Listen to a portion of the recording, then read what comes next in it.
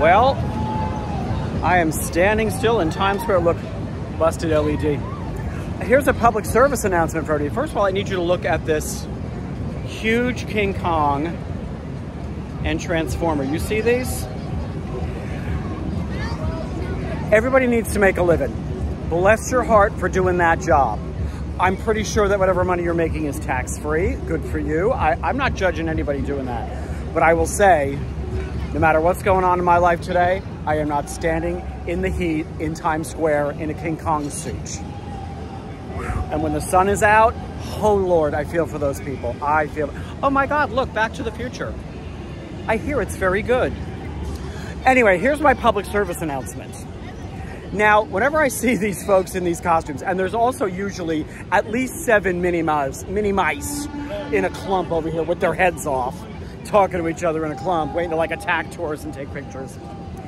I know that they're not going home every day and dry cleaning that costume. I am also fairly certain that they're not going home and completely laundering that costume every night. So here's the thing. Having done Broadway wardrobe forever, I think I've talked about this before. When we have costumes that we do not launder every night, say things like underwear, every day you get fresh, every show you get fresh underwear, thank God.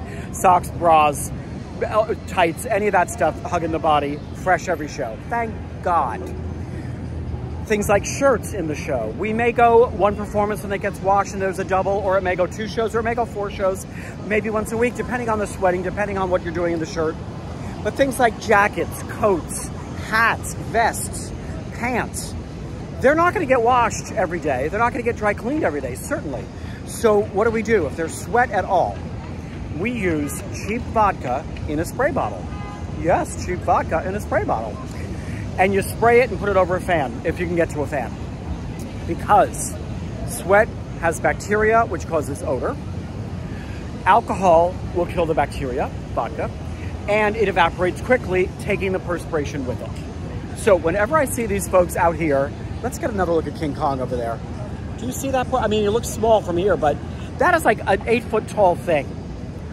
I always want to say, I hope to God you have a spray bottle of vodka back at your house. Because my fear is they take the thing off, they chuck it in the bag, they drag it home and fall down exhausted, get up the next day, drag it in here and probably climb into it, smelly and wet.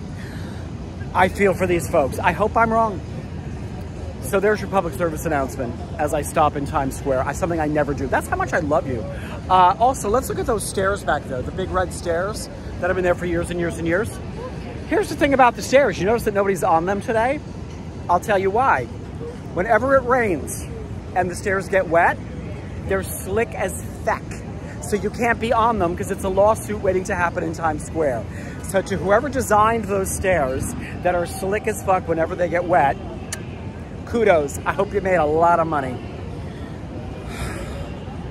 This is why Times Square is a place that New Yorkers walk through and not linger in. But I love you just that much, and I also have a couple of minutes to spare today to stop, take it in, and send the message to you. Get some vodka in a spray bottle, avoid the slippery stairs, and come to New York and see a show. Maybe Back to the Future. I hear it's very good. All right, bye.